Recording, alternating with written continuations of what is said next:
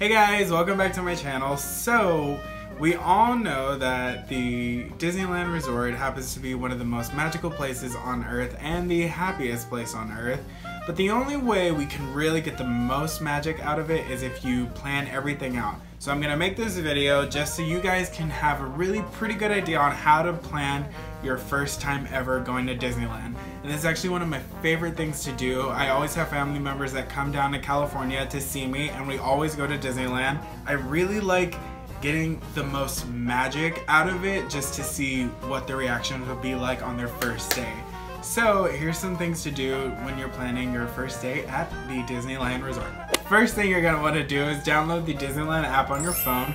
Basically, it's going to be your tool to have throughout the whole day. On there you can do anything. You can buy your tickets, now you can buy your annual passes, and you can also order food as well. So you don't have to wait in the long lines for food, which is a really good thing, nor do you have to wait in the long lines to actually buy a ticket. You can do it all through your phone. And we'll go through that later in the next video actually that I'm going to do. It's going to be all about the app, so you can kind of have a good idea of what you're going to be looking at all day.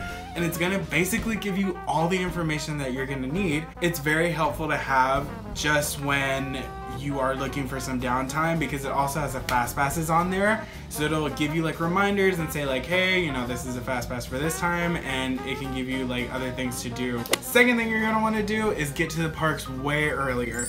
Usually for the summer hours you're looking at 8 a.m. to midnight. So what you're gonna want to do is make sure that you get there at least 45 minutes beforehand.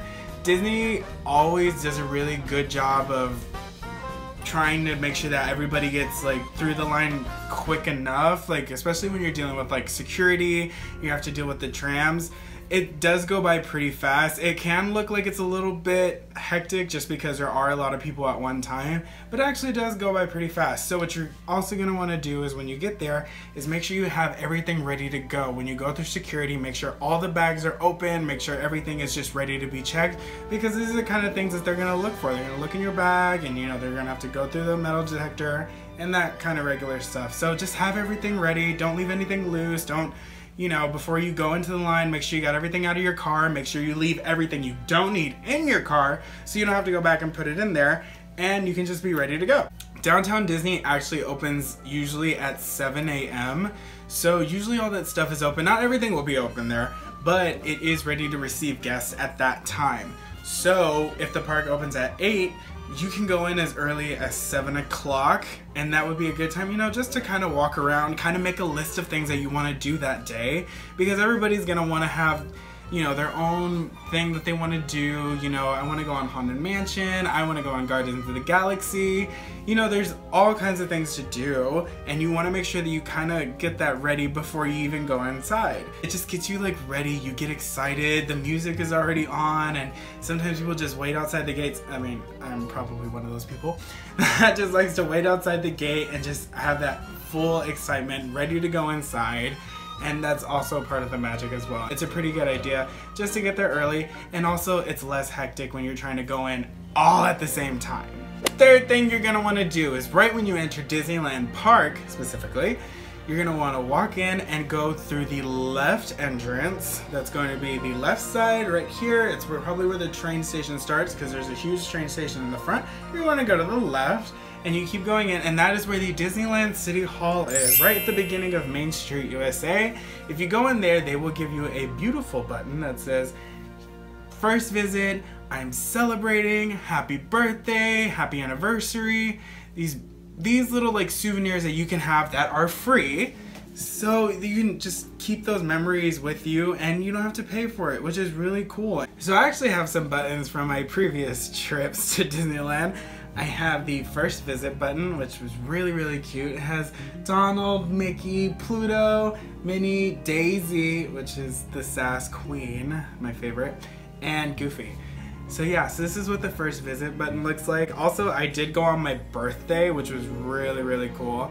So I got this, and they wrote my name on it, and it's so cute. It has Mickey, who happens to be my favorite character, and he just says happy birthday. Number 4. So there is a lot of speculation as to where people want to start off when you're going to Disneyland, like what side that you're supposed to go to. A lot of people say that a lot of people who haven't gone to Disneyland usually tend to go towards Tomorrowland and kind of work their way around.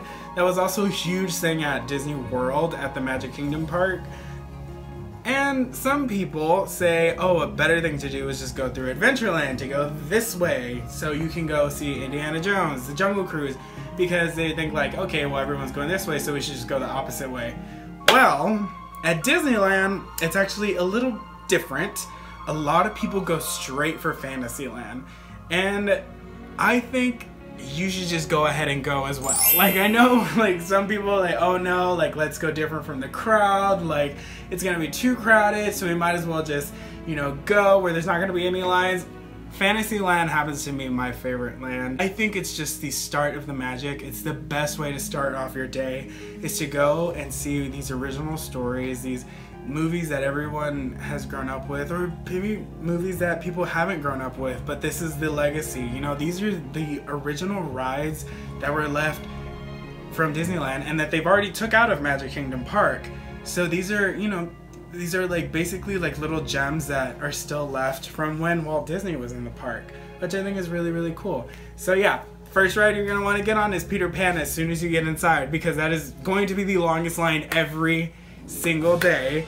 Of the 365 days that Disneyland is open, Peter Pan will always have more than a 30-minute line wait. So yeah, gonna want to go ahead and knock that out early in the morning. And number 5. Usually I love to talk about food, so what I'm gonna say is I'm not really the type of person that likes to sit down and eat at Disneyland. That's just not really my thing. I don't really do the restaurants. But what I can say though is that the fast food service lines, the fast food service place, those are gonna be your best friends. Basically, like any big thing that you can think of to eat would be a lot better than, you know, just, I'm a person that likes to snack, but sometimes it can get really expensive. It really doesn't click until later on in the day and you really realize, oh my god, I've spent a lot of money.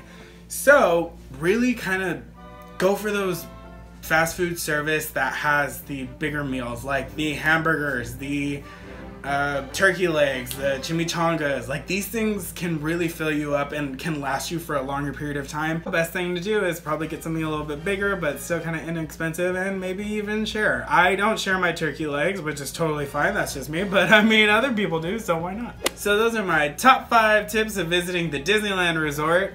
We're actually going to make a video next week about part 2, and a lot of it is going to be about the Disneyland app, which is, again, probably the most important tool that you're gonna use. It's new age, new technology. It really does help out a lot. So please like and subscribe so that we can go ahead and go watch the second video, and you can kind of get a better feel of how your phone could literally save you a whole bunch of time and can put you way more at ease mentally when you're there at the resort, and it can just add to the magic. Thank you guys for watching, and I will see you next week. Bye!